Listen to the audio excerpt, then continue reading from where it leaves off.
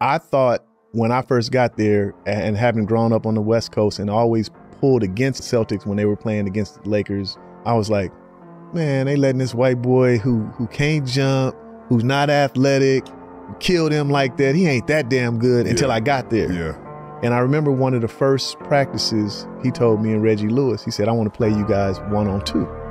up to 7, right? And so, like, come on, man. He was like, the only catch is I get the ball first. So me and Reggie look at each other, we like, yeah, all right, man, whatever. So the next thing you know, it's 6-0. Yeah. Right? We ain't even touched the ball yet. He hits his first 6 shots. Yeah. So when it got to be 6-0 and we go into 7, he finally missed. We got the ball. And then we just kind of played keep away from him. We end up coming back and winning 7-6. So then I was like, okay, all right, he got a little bit more than what I thought he had. Then when we started playing, he was cooking everybody, but talking shit and telling them about it.